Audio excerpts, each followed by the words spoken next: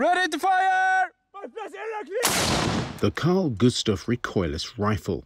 Nicknamed the Charlie G by British soldiers, it's a powerful man-portable weapon, a cannon on your shoulder. It's recoilless because, like a bazooka, it has a vent at the back of the tube so the exhaust from its large caliber explosive ammunition can escape backwards. Like a rifle, its barrel has spiral grooves, spinning the ammunition for enhanced accuracy. Brought into the British Army in the 60s, goes out in the 90s in favour of much more advanced, expensive systems. It's become a cost-effective option. So we saw in Afghanistan, the American Army brought it in, they fleeted it across the whole US Army, whereas previously it was a Special Operations Forces type weapon for blowing up bunkers and things like that.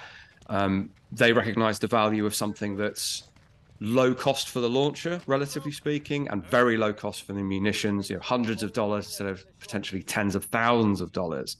So it's not necessarily that it's somehow leapt back to the forefront of technology, although some of the rounds are really impressive.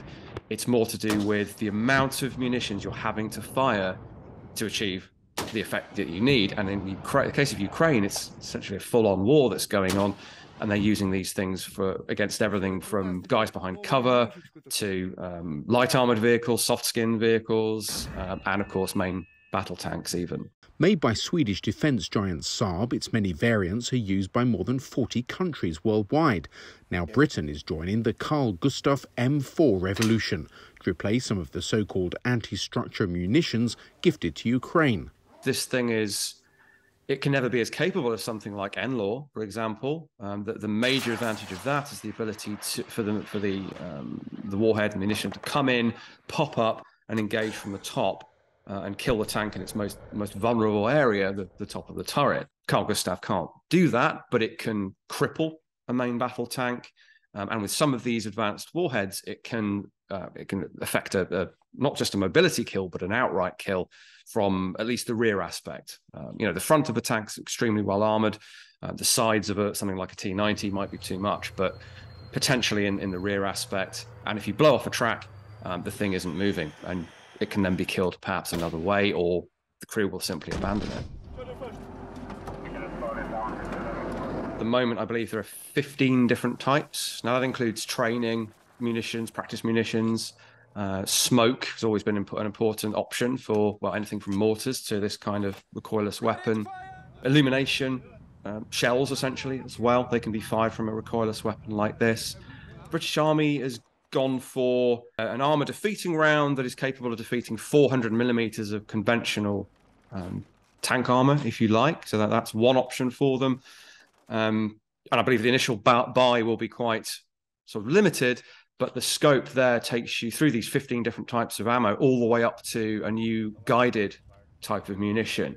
So you're turning your unguided, dumb light anti-tank weapon into something that can actually track and engage like a much more expensive system like NLAW. It won't be able to do the top attack where the armor is thinnest, but it can steer itself to the target. A very significant new-ish one, I believe it's introduced for the M3, is a confined space munition. So that enhances the counter mass aspect of the round to limit the backblast. That's one of the major drawbacks of a recoilless system, is the tremendous amount of backblast.